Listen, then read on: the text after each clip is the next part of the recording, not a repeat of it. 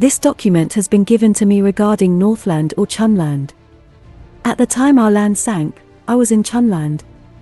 There, the following events occurred. There were large lakes that swelled up from the bottom like a bladder, then they split open, and from the cracks emerged a substance, as if it were molten iron. There were mountains whose peaks crumbled, falling down and destroying forests and villages. I witnessed a mountain separating from another and falling straight down. When I later went to look, a lake had formed. After the earth had recovered, a duke from Lindisberg came with his people and a girl who cried everywhere, "Maggie is responsible for all the suffering we have endured." They moved on, and their army grew larger. Maggie fled, and his body was found. He had committed suicide. Then the Finns were expelled to a single place where they were allowed to live. There were also people of mixed blood. They were allowed to stay, but many went with the Finns. The Duke was elected king. The churches that were still intact were destroyed. Since that time, the good Northmen often come to Texland for advice from the mother. But we can no longer consider them true Frisians.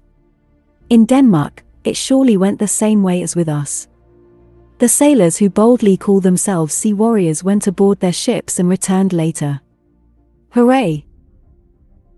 When the Croda has passed some time, the descendants will think that the faults brought by the Brockmannen were inherent to their ancestors. I want to guard against that, and that's why I write so much about their customs as I have seen. I can easily skip over the Geertmen. I haven't interacted with them much. But from what I've seen, they have remained the most faithful to their language and customs. I cannot say the same for the others. Those from the Krekelanden speak poorly, and their customs are not commendable. Many have brown eyes and hair. They are angry and impudent and are influenced by superstition. When they speak, they put the words at the beginning that should come last. They say ad instead of ald, sad instead of salt, ma for man, sol for skill, sot for skolder, and much more.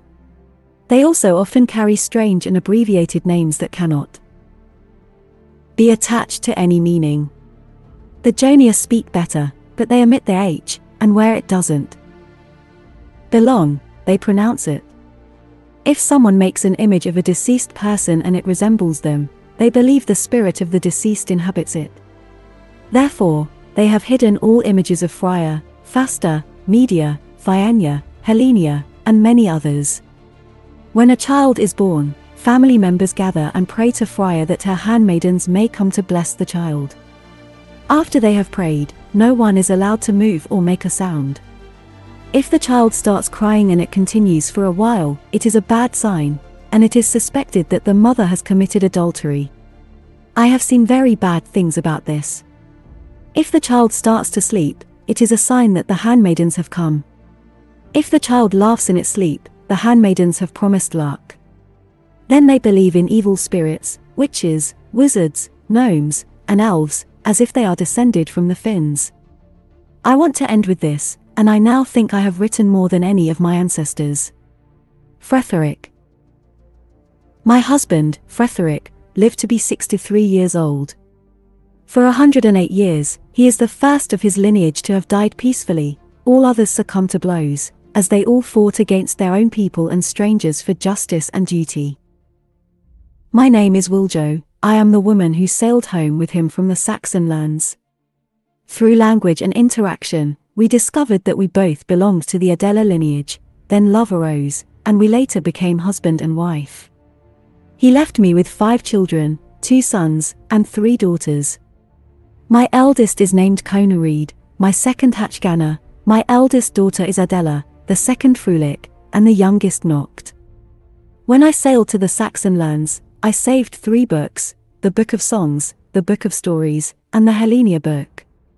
I write this to prevent people from thinking they are from Apollonia. I have suffered much because of that, so I want to have the honor as well. I have done more. When Gosamaconta, known for her goodness and clairvoyance and who had become a proverb, died, I went alone to Texland to transcribe the writings she had left behind. When the last will of Frana was found and the remaining writings of Dela or Helenia, I did it again. These are the writings of Helenia. I have placed them at the front because they are the oldest. All true Frisians, hail! In ancient times, the Slavic peoples did not know what freedom was. They were brought under the yoke like oxen, forced to mine metals in the bowels of the earth and work hard on mountains for the construction of houses for princes and priests. Everything they did was not to satisfy themselves but to make princes and priests even richer and more powerful.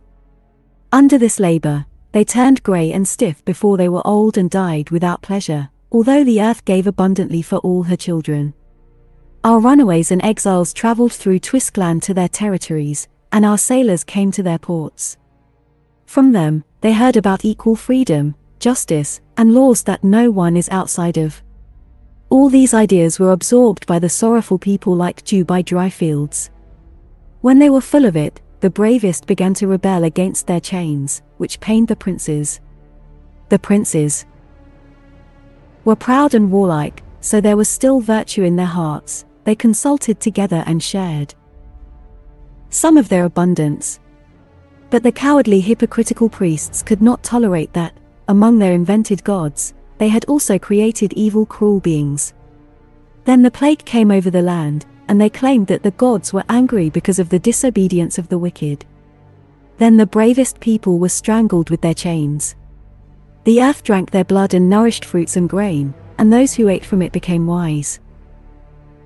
1600 years ago, Atlant sank, and during that time, something unexpected happened. In the heart of Findusland, on the mountain, lies a plain called Casimir, which means rare. There, a child was born, the daughter of a king and the son of a high priest. To avoid shame, they had to disown their own blood. Therefore, the child was taken outside the city to poor people. Meanwhile, the boy, as he grew older, had revealed nothing, therefore, he did everything to acquire wisdom. His intellect was so great that he understood everything he saw and heard. The people looked at him with reverence, and the priests became afraid of his questions. When he reached adulthood, he went to his parents. They had to hear harsh things, to get rid of him. They gave him abundant gemstones, but they dared not openly acknowledge him as their own blood. Overwhelmed with sorrow for the false shame of his parents, he wandered around. Along the way, he met a friar's sailor who served as a slave, from whom he learned about our customs and traditions. He freed him, and they remained friends until his death. Everywhere he went, he taught people not to allow princes or priests to beware of false shame, which harms love everywhere. He said that the earth bestows her gifts according to how one cultivates her, that one must dig, plow, and sow to harvest. But, he said, no one has to do anything for another unless it is done with mutual will or out of love. He taught that no one should dig into the bowels of the earth for gold, silver, or gemstones, which are stained with jealousy and flee from love. To adorn your girls and women, he said, give them enough of the river, gold. No one, he said, is capable of making all people content and happy, but it is the duty of all people to satisfy others as much as possible and give as much pleasure as possible. Science, he said, should not be despised, but justice is the greatest science that time can teach us. Because it turns away the earth's annoyance and nourishes love. His original name was Jessos, but the priests, who hated him greatly, called him for shame, which means false. The people called him Krishna, which means shepherd, and his friar's friend called him Buddha, purse, because he had a treasure of wisdom in his head and a treasure of love in his heart. Eventually, he had to flee from the priest's revenge, but wherever he went, his teachings had preceded him, and wherever he went, his enemies followed him like his shadow. When Jessos had traveled for about 12 years, he died, but his friends preserved his teachings and proclaimed them wherever they found an audience. What do you think the priests did then? I must tell you, you must pay close attention and be vigilant against their deceit and intrigues, with all the strength that Ralda has placed within you. As Jessos's teachings spread across the earth, the false priests went to his homeland to announce his death. They pretended to be his friends, feigned deep sorrow by tearing their clothes and shaving their heads. They went to live in caves in the mountains and took their treasures there. Inside, they made images of Jessos, which they gave to ignorant people. Eventually, they proclaimed that Jessos was a deity, that he had revealed this himself to them, and that everyone who believed in him and his teachings would come to his kingdom after death, where there is joy and pleasure. Because they knew that Jessos had opposed the rich, they proclaimed everywhere that poverty, suffering, and simplicity were the keys to entering his kingdom. The one who had suffered the most on earth would have the most pleasure after death. Although they knew that Jessos had taught to control and guide one's passions, they taught that one must kill all passions and that the perfection of man lay in becoming as emotionless as a cold stone. To make the people believe they did this themselves, they feigned poverty on the streets. To prove that they had killed all their sensual desires, they had no women. If a young girl had made a mistake somewhere, it was quickly forgiven. They said one must help the weak, and to save your own soul, you must give much to the church. So they had wives and children without a household, and they became rich without working, while the people became poorer and more miserable than ever before.